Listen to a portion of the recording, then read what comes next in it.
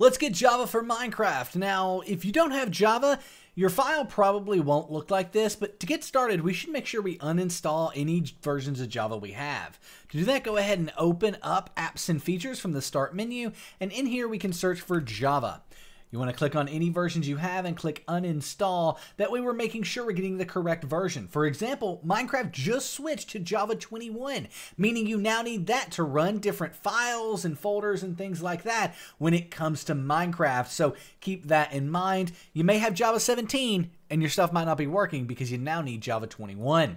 Nonetheless, now that we've uninstalled this, watch. If I try to open this, right click, open with, there's no Java. And if I try to double click on it, it's just going to be like, what do you want me to do? Same thing, we're running this Minecraft server, right? If we try to start the server jar, it's not going to work because we need Java. To get started, you'll need to download it. So go to the description down below to this. This is our in-depth text guide on getting Java. It goes through everything you need to know to get Java set up and running. Goes through FAQs, all of that stuff. It's really in-depth and worth checking out. The video you're watching here will actually be up at the top. Once you are here, go ahead and click on Download Java 21. This is now needed for Minecraft as of 1.20.6 and worth getting because, well, it's going to be used for probably years into the future.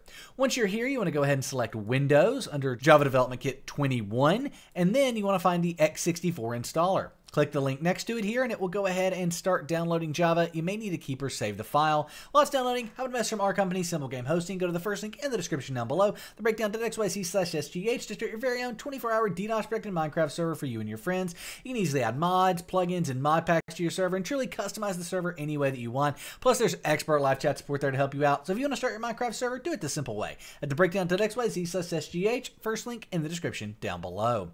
Nonetheless, with Java downloaded, we can go ahead and minimize our browser, and what we want to do is install it. For me, I know it's going to have downloaded the installer to our downloads folder here. We can go ahead and drag and drop that to our desktop just to make installing it easier. Then go ahead and double click on it. Once you double click on it, you're going to get a setup window like this where you can just click next again, and then it's going to install. You don't have to even check any boxes or anything like that, and then click close. And it's that easy. You can now delete the Java installer you downloaded, and watch this. Forge, that wasn't working before, you can right click and open that with Java, click OK, and it will open.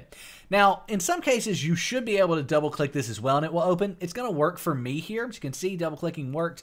But if it doesn't for you, it may be because you need to run the jar fix. It's super easy to do this. All you've got to do is go to this link in the description down below. Once you're here, scroll down and click Download Jar Fix, and the file will begin downloading. You may need to keep or save it, but it's 100% safe to do that. Once it's downloaded, it's going to be in your Downloads folder. So we can come in here to our Downloads folder, double click on it, and instantly it will come up and say the jar fix has been successfully ran, and you're good to go. Everything is now pointing to Java 21, which is what we want to see. So there we go. Now you'll be able to double click things like double clicking this server.jar here and starting your Minecraft server. So there you have it. That's how you can get Java for Minecraft. If you've got any questions, let us know in the comment section down below. Be sure to give this video a thumbs up and subscribe to the channel if you haven't already. We'll see you in the next one. Peace.